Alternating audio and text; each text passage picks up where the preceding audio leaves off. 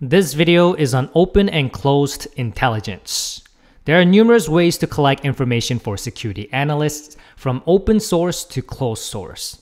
Open source includes pool of resources that everyone has access to, like the social media or websites. This includes the dark web and government bulletins as well, as this is available for everyone to access.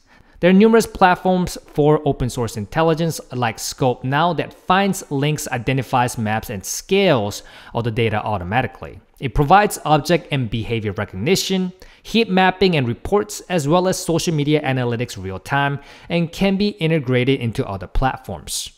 Anything closed is pool of resources that isn't available to anyone.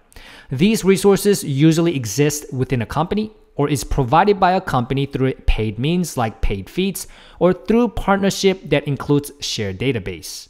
Some information has to be closed, for example, classified military data. The data is closed because unauthorized disclosure will cause impact to an organization.